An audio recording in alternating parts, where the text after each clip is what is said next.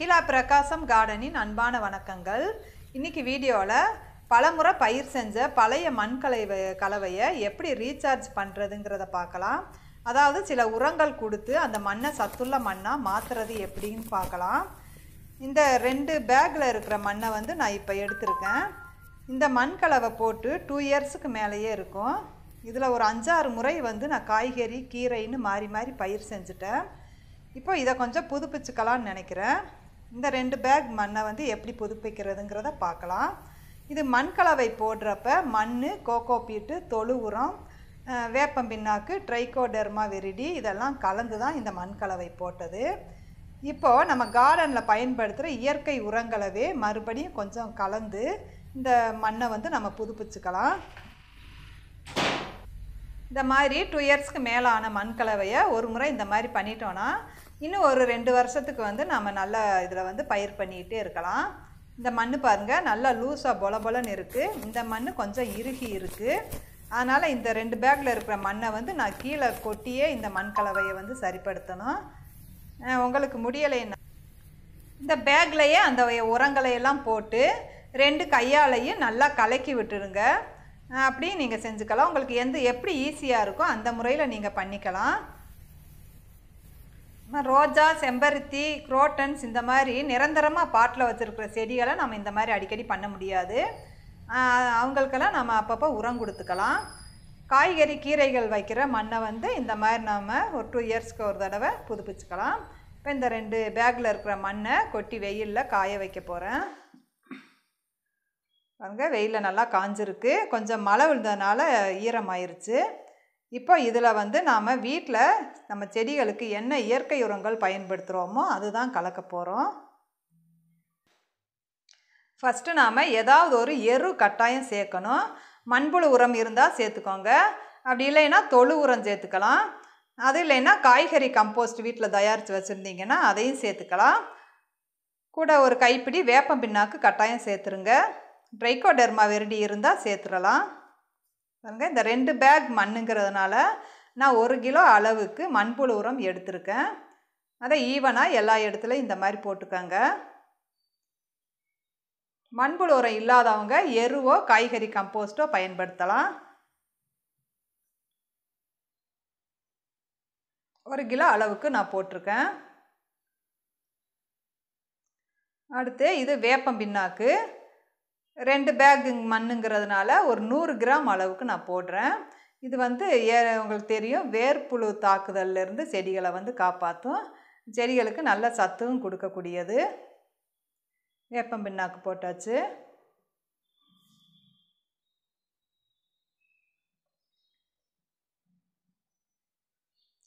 இது கடலை பிண்ணாக்கு தூள்.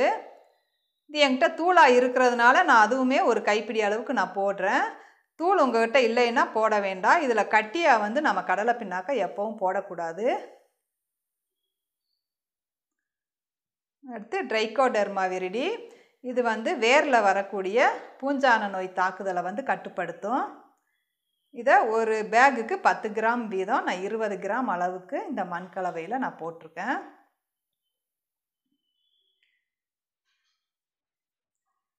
ட்ரைகோடெர்மா விரிடி சேர்க்குறது நம்ம செடிக்கு ஒரு பாதுகாப்புக்கு தான். வேர்ல ஃபங்கஸ் டிசீஸ் வராமல் காப்பாற்றும். அடுத்து நான் இது கீரை வைக்க போகிறேன். இந்த மண்ணில் கீரை செடிகளுக்கு கொஞ்சம் சாம்பல் கலந்தால் நல்லா இருக்குது அதோட வளர்ச்சி. அதனால் நான் சாம்பல் ஒரு கைப்பிடி அளவுக்கு நான் போட்டுக்கிறேன். இது தவிர முட்டையோடு தூள் நீங்கள் வச்சுருந்தீங்கன்னா அதுவும் கூட ஒரு கைப்பிடி போட்டுக்கலாம். டீ தூள் காய வச்சு சேகரித்து வச்சுருந்தீங்கன்னா அதுவும் ஒரு கைப்பிடி நீங்கள் போட்டுக்கலாம்.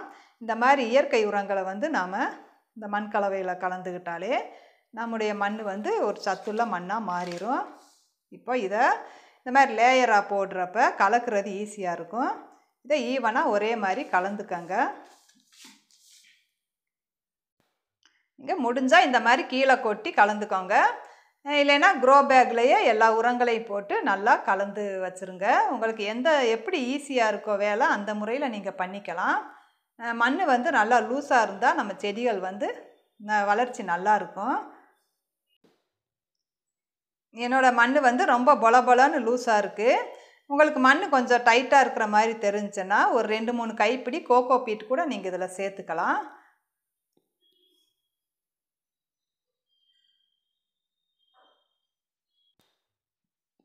நான் திரும்பவும் சொல்கிறேன், இதை வந்து ஒவ்வொரு முறை பயிர் பண்ணதுமே நீங்கள் செய்ய வேண்டிய அவசியம் இல்லை. 2 இயர்ஸுக்கு மேலே ஆன மண் கலவையை நீங்கள் இந்த மாதிரி ஒரு தடவை புதுப்பிச்சாலே போதும். பாருங்கள், மண் ரொம்ப நல்லா லூஸாகவே இருக்குது. இந்த மாதிரி இருந்தால் செடியோட வேர்கள் வந்து ஃப்ரீயாக போகும், செடியோட வளர்ச்சி நல்லாயிருக்கும். இங்கே மண் கலவையில் மண்புழுக்கள் வந்து நிறையா இருக்கும். பாருங்கள் எவ்வளோ பெரிய மண்புழுன்னு பாருங்கள். இந்த மாதிரி நிறைய மண்புழுக்கள் வந்து இருக்கும். இந்த மண்புழுக்கள் இருக்கிறதுனாலையும் கூட என்னோடய செடிகள்லாம் நல்லா வளருதுன்னு நினைக்கிறேன். நம்ம வாங்குகிற மண்புழு உரம் வந்து தரமானதாக இருக்கணும். தரமான மண்புழு உரம் வந்து ஈரப்பதத்தோடு இருக்கணும். அப்படி இருக்கிறப்ப அதில் வந்து முட்டைகளும் சின்ன சின்ன குட்டி மண்புழுக்களும் கூடவே இருக்கும். அதை நம்ம மண்ணில் போடுறப்ப இந்த மாதிரி நிறைய மண்புழுக்கள் வந்து வளர்ந்துடும். பாருங்கள் எவ்வளோ குட்டியெல்லாம் நிறையா இருக்குது. ஒவ்வொரு பாட்டில் நிறையா புழுக்கள் இருக்கும். நான் சில புழுக்களெல்லாம் எடுத்து ரோஜா, செம்பருத்தி இந்த மாதிரி நிரந்தரமாக இருக்கிற செடிகள்லாம் கொஞ்சம் மண்புழுக்களை வந்து அப்பப்போ போட்டு விட்டுருவேன். இந்த கலவை வந்து சத்துள்ளதாக ஆயிடுச்சு. இதை வந்து நான் கீரை போடுறதுக்காக இந்த பேக்கில் போடுறேன். இது கொஞ்சம் பெரிய பேக்குங்கிறனால இந்த மண் ஃபுல்லுமே இந்த பேக்லேயே சரியாயிரும். பாருங்கள் எவ்வளோ மண்புழுக்கள் இருக்குதுன்னு பாருங்கள். இந்த மண்புழுக்கள் இருந்தால் நம்ம மண்புழு உரம் கூட வாங்கி போட வேண்டிய அவசியம் இல்லை. நம்ம போடுற எருவை சாப்பிட்டு அந்த மண்புழுக்களோட எச்சமே நம்ம செடிகளுக்கு நல்லா சத்துள்ள இதாக இருக்கும். இந்த வீடியோ பிடிச்சிருந்தா லைக் பண்ணுங்கள், ஷேர் பண்ணுங்கள், உங்கள் கமெண்ட்ஸை சொல்லுங்கள். தொடர்ந்து வீடியோஸ் பார்க்க சேனலை சப்ஸ்கிரைப் பண்ணிக்கோங்க. தேங்க்யூ.